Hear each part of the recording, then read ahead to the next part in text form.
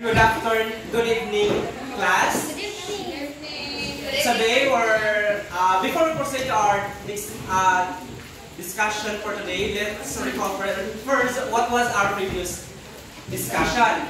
So, I have Miss.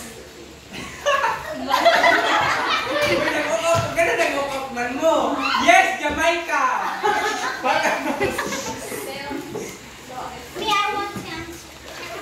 Okay, Miss Arsenal. What was our previous topic? Question about the Edgar's cone of experience. Yes, experiences. So, now, let's proceed to our next discussion, which is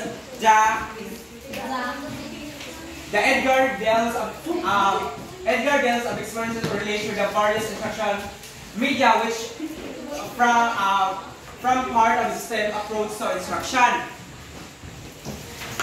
Now, this one, so this is the approach of Edgar cones which can start siya direct ubos na pyramid siya kay start sa diri kuan kay. This is the kuan man siya kaning gidako ni siya kay budget din siya ang important detail nga kinahanglan sa estudyante in order for the students to learn.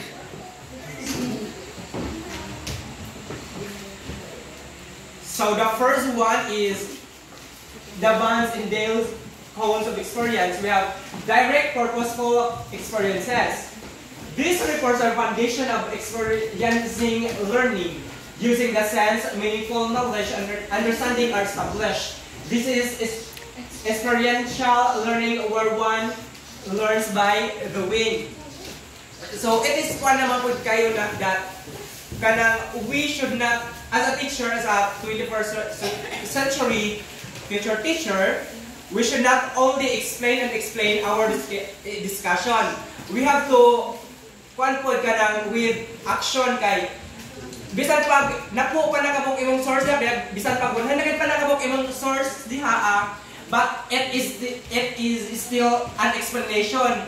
Dili gyapon tanan nga estudyante nimo makasabot. However, kung with action na jud siya where syempre the students can experience na man, so maka-learn sila og something o maka-discover pa din sila og mga laing learning by kay di ba with action na siya by doing na. So the second one is the construct experiences. This category that representations such as models, miniatures, or mock-ups are used. Yes, especially in our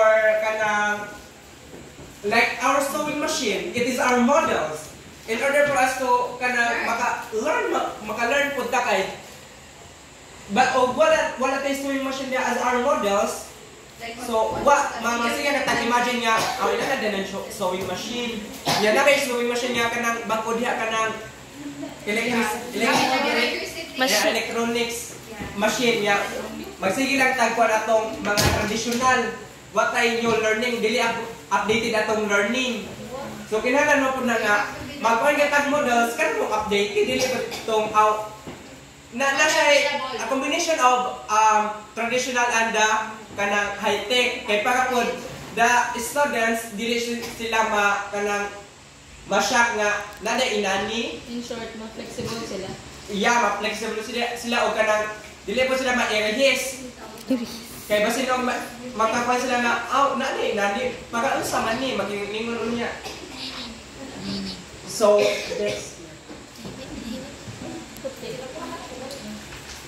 so the next one is dramatized experiences. These are commonly used as activities that allow students to actively participate in a constructed experience through role-playing or dramatization. That is why in our lesson plan we have application where students will apply the topic into real situation or real life. Kay syempre kuan man pud siya isas an app mapud nga kinahanglan jud na nimo nga kinahanglan na application kay para pud maka-learn ang mga estudyante. Next is demonstration. Yes, Mr. Anchita, kindly read, please. When one decides to show how things are done, a demonstration is most appropriate experience. It is an actual execution of the procedure or process. Yes, demonstration. When we, as a picture teacher, we have to demonstrate man pod every kanang mga topic na to. We have to demonstrate man pod kung unsaon pa siya so that kanang maka-execute dayon ta or yeah, we can balance the atong mahibawan ba kung sakto na ba to or kuwang pa ba or napabay i-improve ang atong mga explanation, ang atong mga strategies on how the students will kanang actively kanang makot ang ilang attention sa imong discussion. Yeah, hands-on, hindi ka basta teacher ka. May uban na sila activities niya, wala way din. Wala ka na, dili na siya prepared teacher, especially in depend nga, permitting nga, kung sa batasan ninyo, ug man ako mag-discuss. So, that is the teacher nga, dili siya ka ng prepared, ka nang muna siya pakoy-koy kay, mag-service mo sa ta. Okay. Anyway, naman-question nyo. Kinala mga teacher nga, mag-service ako diri, paano mo niya? Lagi ito ko sweldo. Ay, kasi man mo. Job na na mission. Yes. So, study tips. At strips di ay. Yes, Miss Buenaventura. Study strips. These are actual visit to certain locations to observe a situation or a place which may not be available inside the classroom. Yes, study trips. Trips. These are the actual visit a certain location. So this is actually kanang mostly used sa mga other country where kanang bitaw na sila trip nga mga study kay kanang para pod para pod kuan sa mga estudyante bitaw. For addition lang ka, sa unang mag-grade 8 na mo, ang kaning study strips, amo man yung experience kay gipagawas mi sa teacher. Gipagawas mi sa teacher, gipa-observe mi o pila ka tahoy ang nasa gawas, murag pila ko applicable ang pula sa tuwa, depende lang sa teacher kung ano nagtulog. Basin pero pero paano ko no? Ingon to si basta na tulad sa ko nga sa UP daw ko no kay bagina na sila. Kanang Dili mo to kay sa glayong ko. Ingon si Sir Dean. Mga to guys sila og kanang Thailand pa nga to daw mag-exam. No, that's field trip. It's called study strips sa mga ako na. Study strips, it may not be available inside the classroom. So, Inside the classroom. Outside. So, Dili siya mag-exceed sa gawas sa campus. Okay. Ito na, experience ako yun sa akin. Uy, badyan ko experience ano yan, sorry. Si Ma'am Next is the exhibits. These are displays of models such as pictures, artifacts, posters, among others that provides the message or information. Sculptures. Yeah, this is like mga posters bitaw so that the students can learn mapod kung natay mga posters atong mga classrooms. But however, nowadays we're kanang according to the new to our conduct ed secretary, which is with our vice president ka, kinahanglan ko na matanggalan but I don't think na makatabang ko na sa estudyante since nga kuan di ba every posters magul kay dahil sa mga sign and syempre mabasa po sa mga estudyante. Nya madugay nagbasa masabtan na ber nila. maka-advise sa ilang kuan. Nya amo ka kang Mas feel ako, mas tingnan ko sa exhibit kay mas dili lang gud sila puro imagination. Yeah, I score. Uy, bago ka lang daw. Kanang nga news na exhibit indoor class daw kuno pero dili pwede ipapilit. kuan sige. kanang kuan in their discussion kung kinahanglan jud ako no Sa kuan lang. So, do you Bak dili nimo pwede ipapilit sa imong rooms.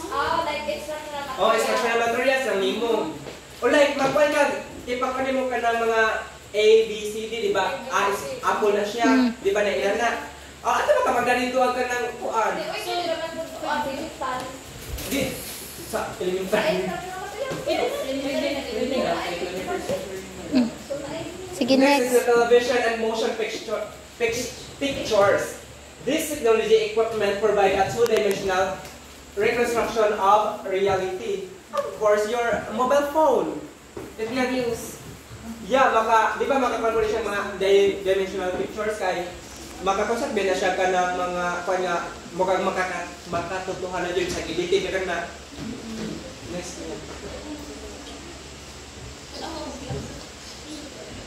Next is visual symbols. These are more abstract representations of the concept or the information. Example of these are represented through a graph or a chart. For example, a process can be presented using a flow chart. Pabiling iba para dito ato mga nila ng ipuan kay mga this is actually mga symbols on how the students will learn. diagram. Yeah. Sige. So, verbal symbols. This category appears to be the most abstract because they may not exactly look like the concept or object they represent, but are symbols, word, codes, or formulae. Formula ka siya niya, British, English, so muna formulae. So, this is the other sa katong verbal. However, ang kaning verbal kay lahi siya sa visual kay more on kuan man siya mga code. Di ba ang katong sa visual kay kwanto kanang mga flow charts kanang Pero ang verbal word symbol ba pwede naman siya words. So pwede na siya istorya. So, symbol. Hindi lang siya but more on siya sa mga kuan di ba kanang mga represents kanang actual. feel na ko ba ang kanang verbal symbols ba? For example, kanang murag siya kanang ganing sign na siya ba? For example, may siya nga murag na ba? Kay saan bitaw? Sign man. Diba, lahi nga kanang kuan ba dili din siya pala sa nga symbol na nga. For example, Pwede. mag-symbol ka dira. Di ba verbal kay actual? Actual na verbal. Mag-show ka o kuwan ba? Mag-show ka o codes or symbols. Nga kay actual kuan dili sa mga dili i-video. Example ba na ganang sa mga kalsada kanang mga road signs sa verbal symbols? Example na. More dili man siguro na kay di man na kuan visual man na kay gisuot naman. Hindi kaya na kuan man ko dirang codes na Oh. include man ko dirang codes. Ako sa liberal na siya. Sa liberal na kasi. So Brunner Street models we have an active, the iconic, and the symbolic. When we say inactive, it is a series of action. Kunya, the iconic is a series of illustration or icons. Yeah, symbolic is a series of symbols. symbols. Next, yeah. And That's all.